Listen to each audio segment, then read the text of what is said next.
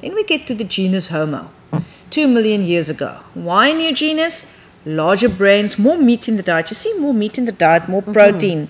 And it means that there could be more developed brain capacity, which means use of tools, fire, language. Colin, dis nie net vandag wat mans om 'n braaivleisvuur staan en nonsens praat nie. Ja, ek kry net sommer so lekker lag, want ek dink nou net, as hulle nou net dink dat hulle kan sommer nou baie meer vleis inneem om 'n groter breinkapasiteit te kry, vergeet daarvan.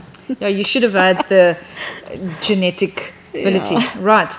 The skull, more like that of a human, less prominent brow ridges, not the ridge on top of the skull, teeth, human-like teeth. En vandag het ons net vir Homo sapiens sapiens, maar ons het baie fossiele.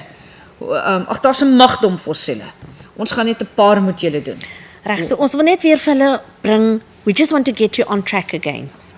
So, just remember, we have Homo, first of all the Australopithecus species, and now we have the Homo species. Homo habilis is handige mens en hulle het gereedskap gemaak en waarskynlik ook maar nog vleis gesteel, gescavenge, geaas, maar belangrik is hulle het gereedskap gemaak 2,2 tot 1,6 miljoen jaar gelede.